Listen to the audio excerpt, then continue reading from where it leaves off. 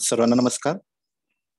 Recently जो agree MPSC चा paper 2 horticulture झालेला, त्याच्यामध्ये आपण पहिल्या सेक्शनचं एक्सप्लेनेशन बघणार आहे. ओव्हरऑल पेपर टफच होता पूर्ण, आणि त्यातल्या त्यात पहिले 1 ते 8 जे क्वेश्चन नंबर होते ते हॉर्टिकल्चरचे आले होते. त्या 1 ते 8 मध्ये जर आपण टफनेस बघितली तर ती टफनेस खूप जास्त होती, इक्विव्हॅलंट टू ESRB नेट जे क्वेश्चन असतात त्या पॅटर्न होती. आयोगाने क्वेश्चन विचारले होते, म्हणजे it is beyond the expectation. तर पहिलं जे क्वेश्चन होता बनाना वरती, फ्रूट क्रॉप वरती आलेला होता. सेकंड फ्लावर क्रॉपवर आलेला होता फ्लोरिकल्चर सेक्शन मधून. त्यानंतर क्वेश्चन नंबर 3 जो आहे तो टेम्परेट व्हेजिटेबल बेसिसवर विचारला होता. There after 4th minor fruit crop विचारला होता, म्हणजे असं मेजर त्यांनी स्किप केला आणि मायनर वरती विचारला. 5वा फ्लावर किंवा protected cultivation, under green house cultivation ज्या काही प्रॅक्टिसेस किंवा फ्लावर क्रॉप घेतले जातात त्यावरती क्वेश्चन विचारलेला. 6 नंबर PST सेक्शनचा क्वेश्चन होता, पोस्ट हार्वेस्ट टेक्नॉलॉजी व्हॅल्यू ऍडिशनचा. त्यानंतर नेक्स्ट 7 नंबरचा जो क्वेश्चन होता तो as a straight forward question होता, त्याच्यामध्ये काही लॉजिक वगैरे नव्हतं, डायरेक्ट ऑब्जेक्टिव्ह होतं. आणि लास्ट होता अगेन ट्रिकी क्वेश्चन होता, एवढं डीप मध्ये विचारेल असं वाटलं नव्हतं, परंतु विचारले गेलेले. त्यामुळे आता 1 बाय 1 आपण पाहूया क्वेश्चन आणि त्याचा answer along with little bit explanation. पहिला question, removal of male bird after completion of female phase in banana is called. त्याचं एक्झॅक्ट आन्सर आहे डिनॉल्विंग. द बनानामध्ये बेसिकली डिनॉल्विंग, डिसकरिंग आणि मॅटोकिंग हे प्रॅक्टिसेस केल्या जातात. परंतु जी डिनॉल्विंग ही प्रॅक्टिस आहे, ह्या प्रॅक्टिस मध्ये जेव्हा मेल बर्ड जो आहे तो मेल बर्ड काढून टाकला जातो किंवा फिमेल फेज कंप्लीट झाल्यानंतर, removal of the mail bird after completion of female phase, ह्या प्रॅक्टिसला म्हणतो आपण डिनॉल्विंग. ह्या डिनॉल्विंग मुळे जो काही फोटोसिंथेट्स आहेत किंवा फोटोसिंथेट मटेरियल आहेत जे अनवॉन्टेड पार्टकडे जाणार आहेत, मेल पार्टकडे, ते स्टॉप केले जातात आणि ते वॉन्टेड पार्टकडे पाठवले जातात, ज्यामुळं त्या फ्रूट क्रॉपची डेव्हलपमेंट ही प्रॉपररित्या होते. त्यानंतर डिसकरिंग होते, डिसकरिंग ही बनानामध्ये केली जाते.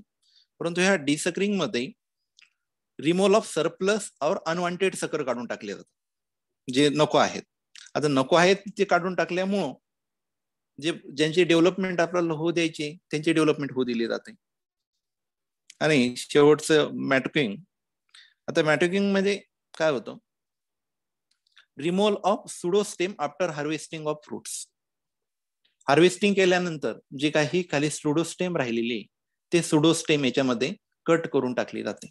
आणि पिंचिंग बनानामध्ये करत नाहीत, तर ती स्पेशल फ्लोरिकल्चरल प्रॅक्टिसेस आहे. दॅट्स वाय असं एक्झॅक्ट आन्सर आहे डिनॉल्विंग. आपल्या क्लासरूम मध्ये याचं एक्सप्लेनेशन पण झालेलं होतं. डिफिकल्टी लेवल जर बघितली तर सगळ्या कॅन्डिडेटला हे यायला पाहिजे होतं. दुसरं आहे candy queen. The candy queen एकदम टफ लेवलचा क्वेश्चन होता, जे बियॉन्ड तुम्ही किती जरी स्टडी केला असला तरी जमला नसेल, ज्यांना जमला असेल ते चांगलं. आता कॅन्डी क्वीन बद्दल काय विचारलं होतं, तर अँथुरियमची ही जी व्हरायटी ती कोणत्या कलरची आहे.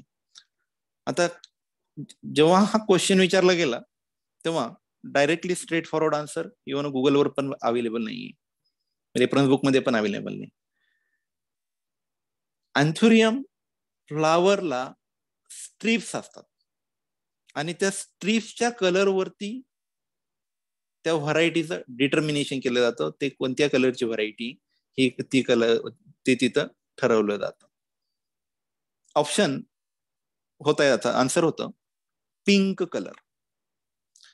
आता व्हाय पिंक कलर? का तर याला पिंक व्हेन्स असतात आणि त्या पिंक व्हेनमुळं त्या फ्लावरला, त्या पर्टिक्युलर व्हरायटीला तसा कलर येतो. That is why answer is pink. Handbook मध्ये पण याचा रेफरन्स सापडून जाईल, गुगलवरती किंवा TNUच्या साईटवर पण याचा रेफरन्स सापडून जाईल तुम्हाला. Difficult level highest. तिसरा क्वेश्चन आहे, the only been which can withstand sufficiently cold temperature is. Bin section वरती, व्हेजिटेबल सेक्शन वरती क्वेश्चन विचारला होता. मेजर व्हेजिटेबल क्रॉप बाजूला ठेवले आणि मायनर वरती विचारलं. ऑप्शन आहे ढोलकस बीन, क्लस्टर बीन, विंगड बीन आणि ब्रॉड बीन.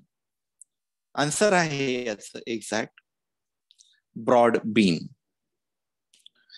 आता का ब्रॉड बीन? क्लायमॅटिक रिक्वायरमेंट जेव्हा आपण बघतो तेव्हा ब्रॉड बीनच्या क्लायमॅटिक रिक्वायरमेंट आणि अदर बीनच्या क्लायमॅटिक रिक्वायरमेंट ह्या कम्प्लिटली वेगवेगळ्या आहेत. एवढं जरी बेसिक तुम्हाला क्लिक झालं असतं तरी हा क्वेश्चन तुम्ही सॉल्व्ह करू शकला असता. ब्रॉड बीनला कूल क्लायमेट कंडिशन लागते आणि बाकीच्यांना तशी कंडिशन पर्टिक्युलर लागत नाही.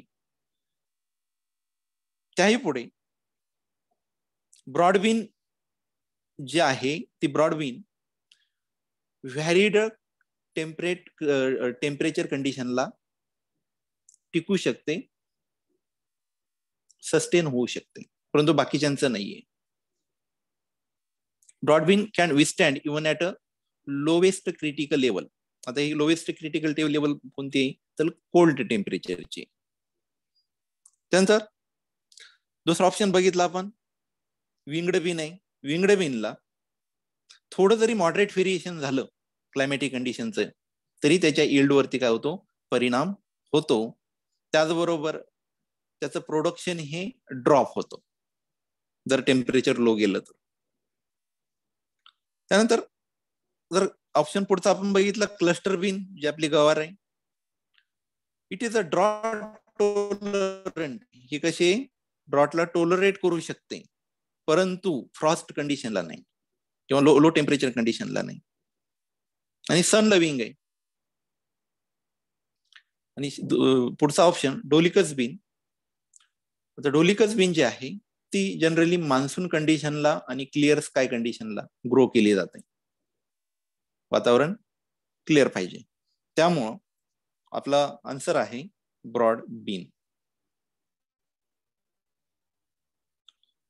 फोर्थ नंबर, हा जो क्वेश्चन आहे खूप टफ आहे. मायनर किंवा अंडर युटिलाइज्ड फ्रूट क्रॉप मधून हा क्वेश्चन आलेला आहे. इव्हन याचं एक्झॅक्ट आन्सर म्हणजे ऍज अ पिन पॉइंट गुगलवर पण डायरेक्ट दिलेलं नाही. तिथं सरळ सरळ म्हटलेलं आहे सायटेशन निडेड, म्हणजे याला अजून रेफरन्सेस लागतील. क्वेश्चन काय होतं? Which species of durian is the commercially cultivated species in the world. हे कठोळ असतं. कठोळाची अशी कोणती व्हरायटी किंवा स्पेसीज आहे जी ओव्हरऑल वर्ल्ड मध्ये कमर्शियली ग्रो केली जाते. जेव्हा आपण म्हणतो कमर्शियली ग्रो केली जाते म्हणजे काय होतं? तर सगळीकडे याचं कल्टिवेशन घेतलं जातं. ऑप्शन होतं ड्युरियन ग्रॅव्युलेन्स, ड्युरियन क्युटेजेनेसिस, ड्युरियन जिव्हॅन्थेनस आणि ड्युरियन लॉविनस. जो थर्ड नंबर ऑप्शन आहे ड्युरियन जिव्हॅन्थस, ही भारतामध्ये ऍज वेल ऍज वर्ल्ड लेवलला लार्ज स्केल मध्ये कल्टिवेशनही केलं जातं आणि अवेलेबल पण होतं. मेडिसिनल पर्पज साठी याचा यूज केला जातो. तर आपलं आन्सर आहे ऑप्शन नंबर थर्ड. पुढचा क्वेश्चन हा फ्लोरिकल्चर वरती होता किंवा प्रोटेक्टेड कल्टिवेशनला.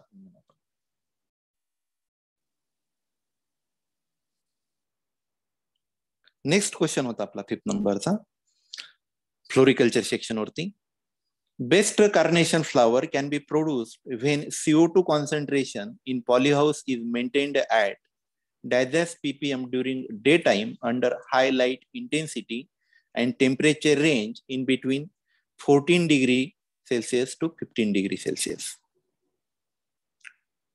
टेक्निकल लेवलचा क्वेश्चन होता, टू द पॉइंट, क्लासरूम मध्ये आपलं झालेलं आहे. आता जेव्हा प्रोटेक्टेड कल्टिव्हेशन विचारलं जातं तेव्हा एकतर तिथं ग्रोथ रेग्युलेटरचं कॉन्सन्ट्रेशन असेल किंवा CO2 O2 लेवलचं कॉन्सन्ट्रेशन असेल, हे खूप मॅटर करतो. आणि त्याच बेसिसवर त्या क्वेश्चन विचारलाय.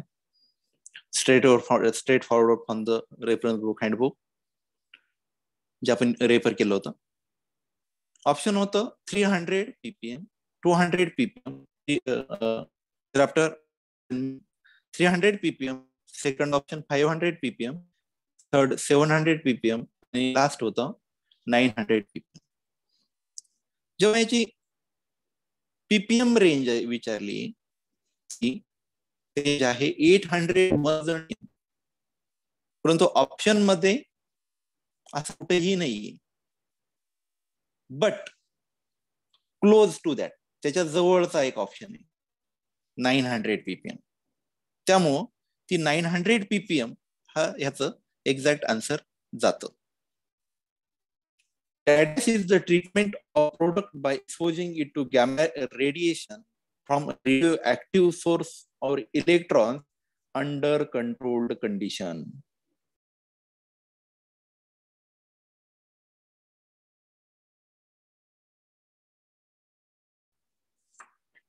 नेक्स्ट क्वेश्चन होता आपला straight forward to the point question, काही लॉजिकची आवश्यकता नव्हती. The Central Tuber Crop Research Institutes is located at research इन्स्टिट्यूटवर किंवा NRC वरती क्वेश्चन येण्याचे चान्सेस होते आणि आलेले आहेत. ऑप्शन होतं तिरुचिरापल्ली, सेकंड तिरुअनंतपुरम, थर्ड पेरियाकुलम आणि फोर्थ कोइंबतूर. याचा आन्सर आहे सेकंड तिरुअनंतपुरम.